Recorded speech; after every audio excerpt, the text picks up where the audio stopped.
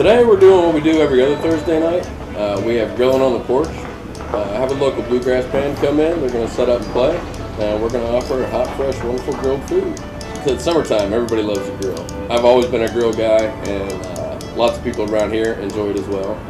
And it's summertime, what else to do? You're going to have dinner, you fire up the grills, cook it up. Menu is something generally I come up with. I try to do something a little bit different, something we don't normally do.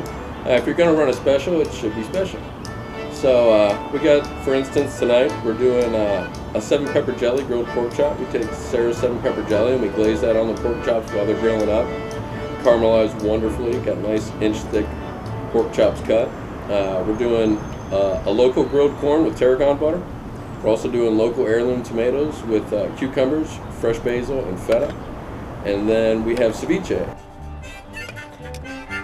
Everything's a la carte. It comes off fresh, it goes right inside, off the grill while it's still hot, and people are lining up, grabbing whatever they want. We got a bluegrass band coming out that likes to sit in, enjoy some local talent, some good fresh food.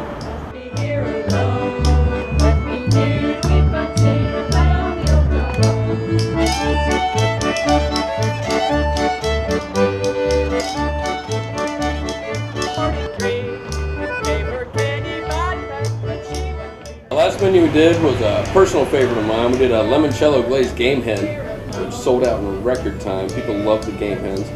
Then we also did bourbon espresso beef shoulder tenderloin, which is a real nice strong grill flavor to cool out. Along with that, we did heirloom tomato Napoleons with fresh basil oil.